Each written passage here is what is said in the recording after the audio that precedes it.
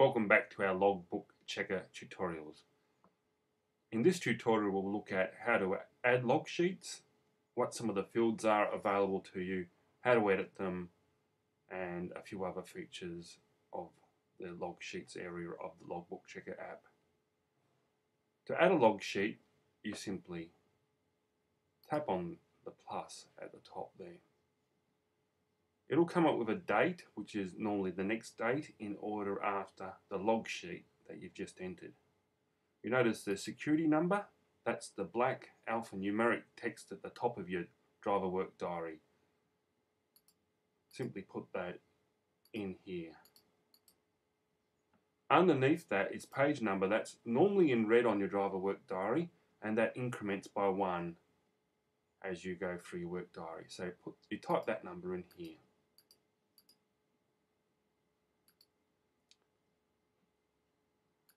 Accreditation number, that's your BFM accreditation number. If you'd put that in before, that would appear here. Now notice there's a number of switches. The first one is standard hours. If you're running on standard hours, you choose turn that to on. If on the other hand you're running with BFM, turn BFM to on.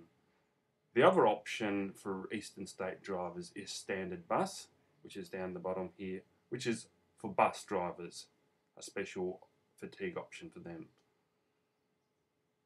You've also got with standard hours and BFM, you've got 2UP, another switch which if you turn on, you'll notice that some more information appears at the bottom of the screen. So we can actually scroll that up where you can type in your co-driver name, license number, the security number for their driver work diary page, and the page number for it. Notice here you have a list button. If you tap on that, it'll bring up a list of all the drivers that you've entered in Logbook Checker, the Logbook Checker app. If you want to know how to add drivers and to edit your main driver information, have a look at the tutorial on drivers and vehicles. If I tap on one of the drivers, it will bring in his license number, license state and name. If you type in the security number for his driver work diary and the page number, what Logbook Checker does is actually increment this by 1 each time you add a new log sheet. So it does that automatically for you. We'll scroll back up.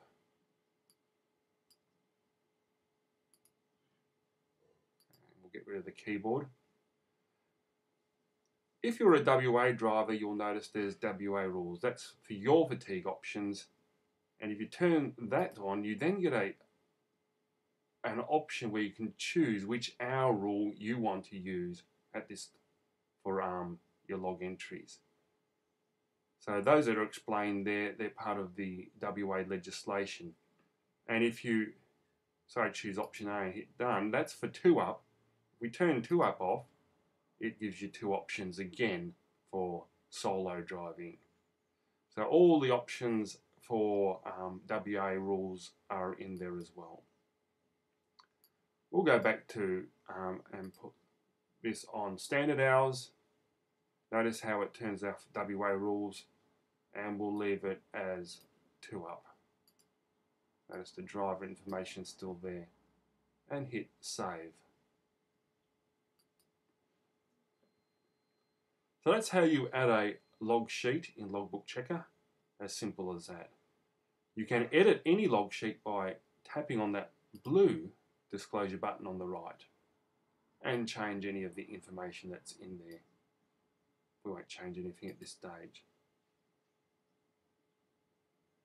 Also, standard gestures apply, such as swipe to delete, or hitting edit on the top and tapping on one of these red buttons down the side, you can delete an individual entry. Hit done to get out of the edit mode and you're back to normal. You'll notice also on the top there's a total information.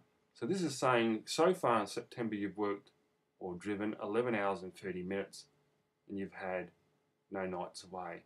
I didn't point that out before, but if we go and modify this this log sheet, you'll notice there's nights away that can allow you to keep track of your nights away for each month. You just turn that switch on.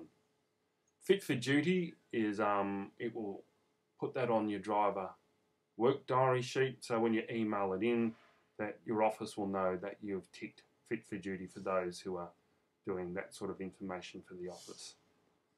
Hit save, and you'll notice here now that nights away is incremented by 1. So that's basically it for adding log sheets, editing log sheets, and viewing log sheets. Thanks.